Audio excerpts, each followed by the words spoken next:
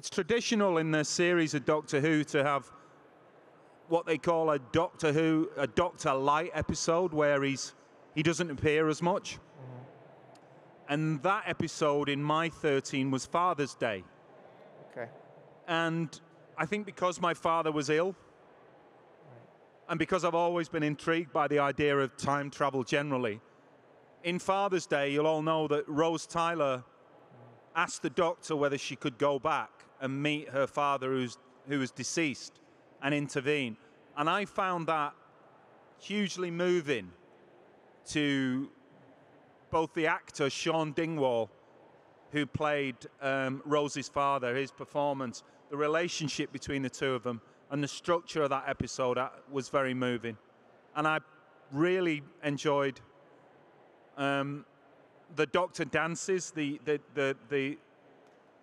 I learned something on the first part of that when we met the children with the gas masks, because I could see that was terrifying. They scared me. Are you my mummy? All that. And I realized that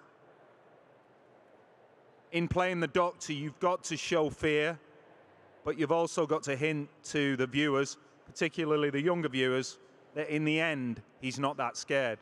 So that helped me calibrate the performance. It was a learning curve.